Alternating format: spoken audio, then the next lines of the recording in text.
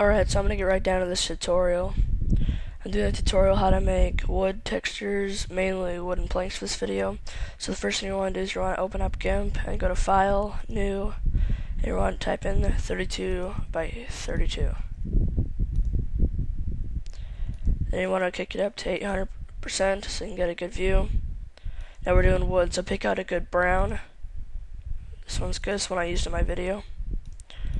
Then just click on the bucket and fill. Now once you have that, go down to dodge and burn, this one right here. Scale all the way down, switch it to burn and hard edge. All you're just going to do is you're going to click, drag it across like this, and make like the grain of the wooden planks. You can make as many planks as you want and the thickness as you want, but if you put this on here, let me show you that you'll only put it on the top or the bottom. If you put it on both, you'll have this really thick dark line that won't look good. Alright, so we got this. Now I'm kind of sloppy, so I just actually click all the way through this, but you can also do it the way I did it in a second ago, like this, by just pressing click and then shift. It leaves a dark splotch in there, which I don't like. You want to get them about an equal distance apart so they'll transfer into the other ones. It doesn't have to be like this to where it will be exactly the same on each thing. For this I'm going to. Alright.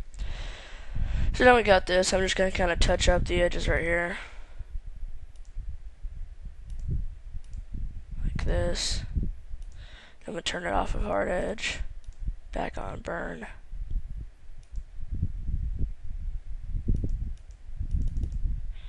It's alright if it gets a little bit noticeable, because we'll be brightening up this section anyways in a minute. Alright, that's good for now. Alright, so now what we're going to do is we're going to go to dodge, turn the opacity down a little bit, maybe to like 62, switch to square brush, to this one, bring the scale up a little bit bigger than that, and we're just going to dodge the inside of each square like this. Give it kind of the 3D lit worn wood effect.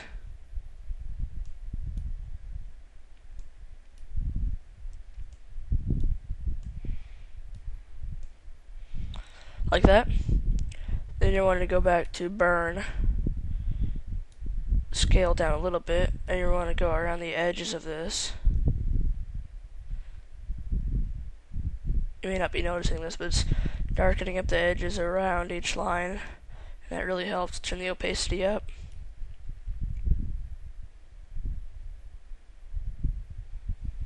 Just gives it more of that 3D burnt in old wood effect.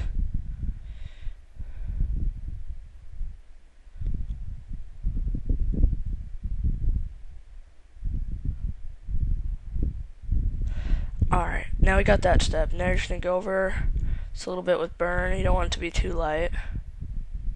Sections that are a little bit brighter, you might want to go over a little bit. Let's look at this. Yeah, that's not that bad, you know. 400% is what it'll look like on Minecraft, about the same size as the block. Yeah, it looks pretty good. So I hope you liked my tutorial. I'll bring you some more later. Thanks for watching. Bye.